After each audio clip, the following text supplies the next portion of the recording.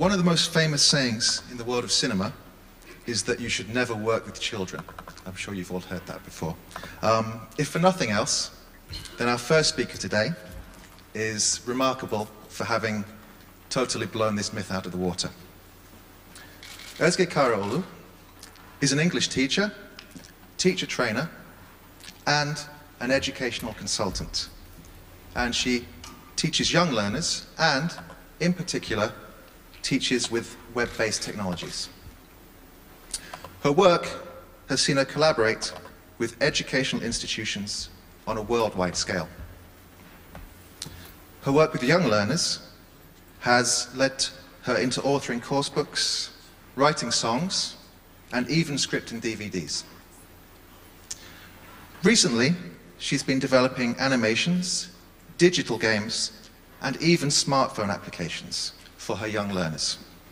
And it's in these areas that she's shown exceptional creativity and innovation. Her work here has been recognized and has earned her numerous awards. Most notably, the English Speaking Union and Cambridge University New Writing Award. And this earned her a visit to Buckingham Palace, and she received the award from the Duke of Edinburgh.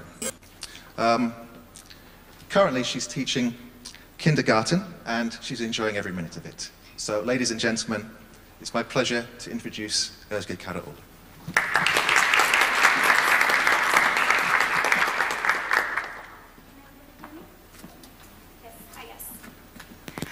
I have no talent.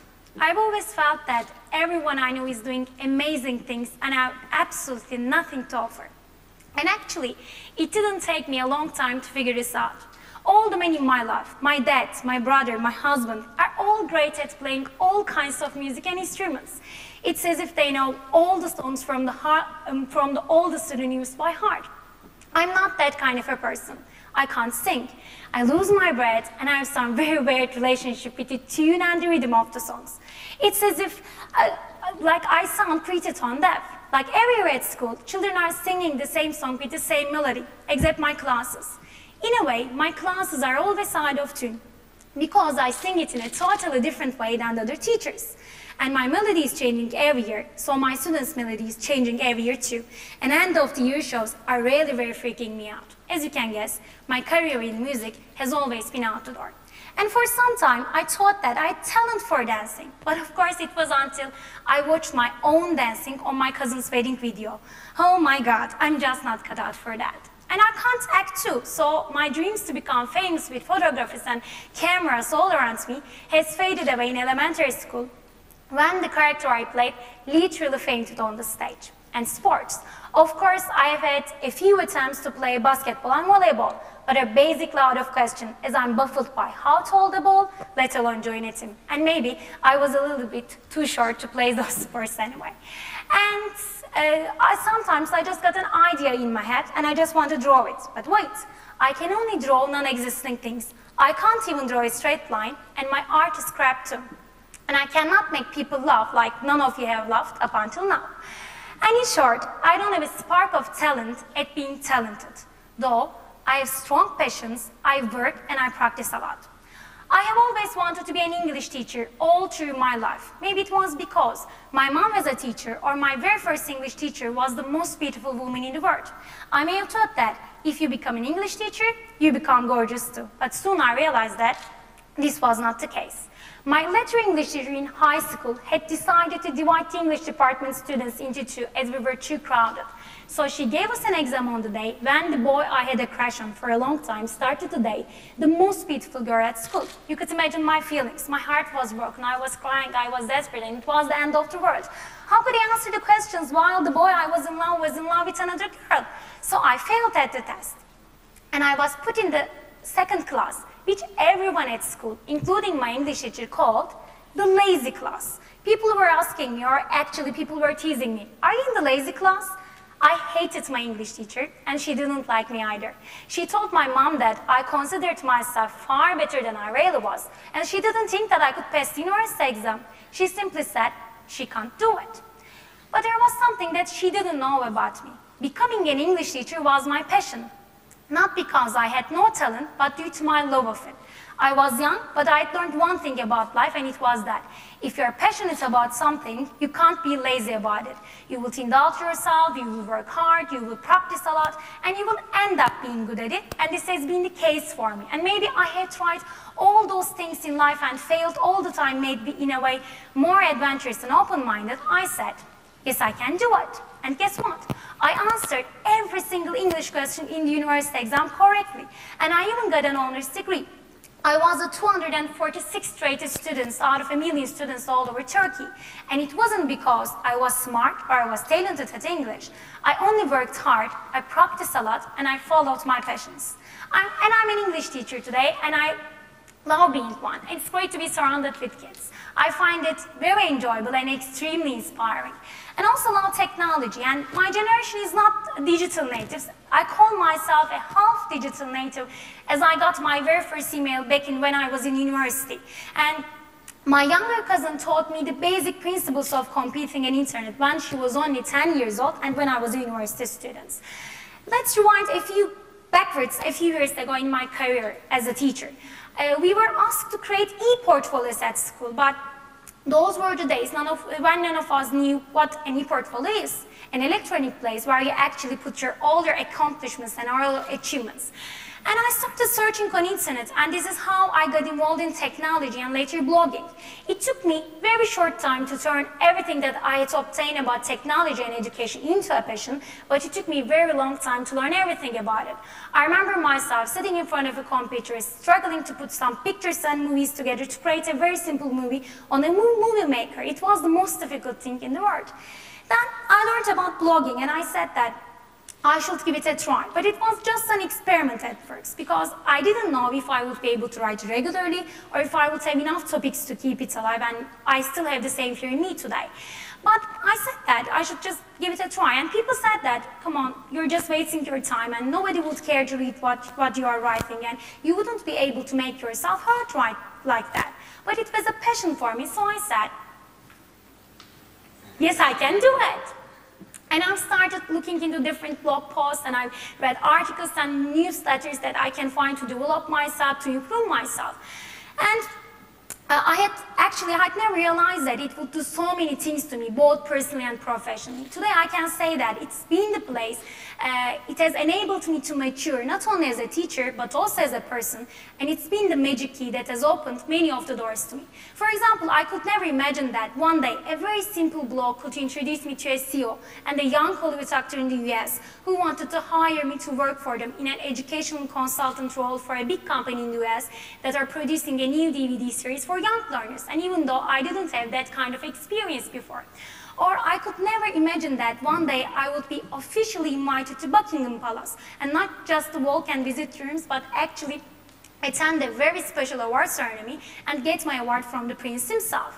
Or nor did I expect it to introduce me to a whole new educational world and totally become obsessed with educational social media. I didn't expect it to introduce me to authors and publishers who wanted to give me exposure and change my whole career path. And of course, it did more things in me. Like in kindergarten, we are reading books and stories which children really love to listen to and retell and dramatize. This is how they actually learn English in a very participatory, in a very active way. And after looking into so many different course books and stories, I said that maybe I can come up with my own stories for my own children. And I had shared this idea of mine with my friends. They didn't say anything, of course, they just paused. And even the sky had its own limits, and I was young, but of course I was younger those days, and I was a non-native speaker of English. And even had I written my own stories, it wouldn't be possible to find a publisher to publish them. And I was disappointed a little bit, but it was already a passion for me, writing stories for children. So I said, yes, I can do it. And I started reading so many different stories in different languages. I And I started going to courses, taking courses, reading everything that I can find myself to improve myself, to be able to improve my writing. And I started writing small stories, first of all. And I went into my classroom and I told them to my students. Sometimes they liked it, sometimes they didn't like it. They got bored, they yawned to my face, they didn't get excited. And maybe I have written most of my stories, rewritten them maybe hundreds of times. And when I think that they were complete, I recorded my voice and I filmed my children while they were telling my stories, and I published them on my blog. And as well as opening many, and I did it in a way, and as well as opening many of the doors, I didn't realize that my blogging has also helped me to write. Like, I have become more confident in my writing style, as well as finding it easier to network and reach other people. And today, I have my own course books and stories that children are studying and learning English through them. And if I hadn't worked hard, and if I hadn't followed my passions, I wouldn't be able to make this dream come true. I wouldn't be able to make this dream come true. And most probably, people could see the hard work potential in me and the passion in me on those virtual pages. And my blog today has helped me to land my dream job, as well as allowing me to open the doors inside me and helping me to get to the wellspring of ideas and creativity in me that I use to water on my community. And while all these things are happening in my career, I just wanted to share my passion with other people all around the world, giving workshops and doing talks to other people. And people said that you can't do it, it's very difficult because you're a non-native speaker of English. Your pronunciation, your intonation, your choice of words are not good and you're not authentic. And you won't be able to successful in this successful community of these native speakers. But it was already a passion for me, so I said, yes, I can do it. And of course, I've been to numerous number of conferences and talks all over the world, most of them online and most of them face-to-face. I've taken courses and I read things and I've started writing my workshops and I practice it in the mirror to myself all the time. And I've started giving workshops, first of all, to a small group of audience. Then my audiences got bigger and I've given talks to huge amount of audiences all over Europe. And you may think that I was successful, but I wasn't. As much as my successes, I've had many failures as well. I was rejected from conferences in my own country just because I'm a non-native speaker of English. They think that because I'm not going to take attraction and I'm not going to be popular as much as the other people. And I've given workshops where absolutely no one showed up. I was alone in the room. And I've given talks where people attacked me personally, despising me, just because I'm a kindergarten teacher, and that are talking to other teachers who are teaching higher level than me. And I've seen people in my talks leaving the room, slapping the door to my face, or yawning to my face and puffing around. And I got disappointed, of course, but this didn't stop me because it was talking and giving workshop was my passion. What I did, I worked harder and harder, and I practiced more and more. And like people most of the time, I also got sometimes very harsh feedback on my talks, and people most of the time criticize me for speaking very fast. Actually, I speak English faster than my native language, and I'm sure you have realized that so far, right? And I had to change it, so I started practicing by myself. First of all, I recorded my voice, I listened to it back. By the way, it's still a process in action, okay? I practice it in the mirror, talking to myself, and I practice it with my mom, who doesn't speak or understand a word of English. I practice it with my 2-year-old niece while I was babysitting to her. I practice it with my husband while he was playing computer games, who has actually fed up with me because, you know, he has nearly memorized all my talks, and he can be a great substitute for me if I am absent somewhere. And I practice it on the bus going to school and walking back home. Then I realized something.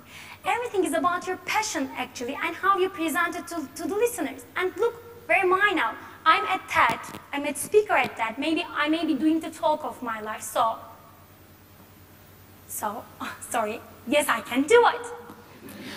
Yes, I can do it.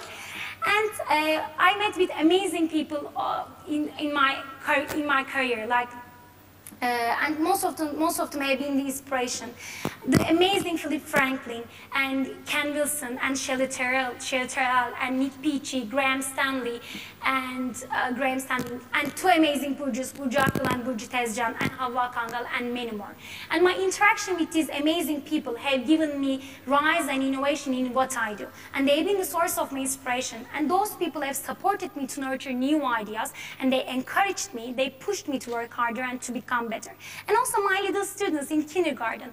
And my hard working and their inspiration and their creativity came together, and we have created amazing project with them. For example, the very first cartoon that has been drawn and colored by kindergarten children all over the world. Okay. All over the world for the first time. Here, our children draw all the pictures, and after that we ask our children to color the pictures, and after that they went into our animation studio and they recorded their voices for the cartoons that you're seeing here. And the recording process was the funniest one, because 6-year-old children standing in front of the recording room, waiting for their turns with their toys in their hands, getting excited, getting bored of repeating the same lines over and over. Ice cream, ice cream, ice cream. I don't like it, I don't like it, I don't like it. But we did it. Then one day, one of my students told me that I wish I could read one of these stories on my mom's phone. I said, okay, let's do it. So we have developed the very first smartphone application that has been done by kindergarten children all over the world. And while we were playing computer games in the classroom to reinforce English, one of my students thought that I wish I could do one of my games. I said, okay, let's do it. So we have developed the very first digital games that have been drawn, colored and animated and also dubbed by kindergarten children themselves. And the process was very interesting, actually. First of all, we asked our children what kind of characters that you would like to play the games. And as you can guess, they have drawn princess and princes and knights and dragons and all the cartoon characters that you can see on television. So we gathered all the characters together, and we have created these two lovely characters that are called... Hello, I'm Pebble. Hello, I'm Bubble. That are called Bubble and Pebble by my own children. And after that, we asked our children what kind of games that they would like to play, and they have drawn so many different things, and they have given lots of ideas to us. We put them together, and we asked our children to draw everything that you are going to see in the games, and we did it. Now we have the digital games that are still being developed by kindergarten children, and that are being played by millions of children all over the world today.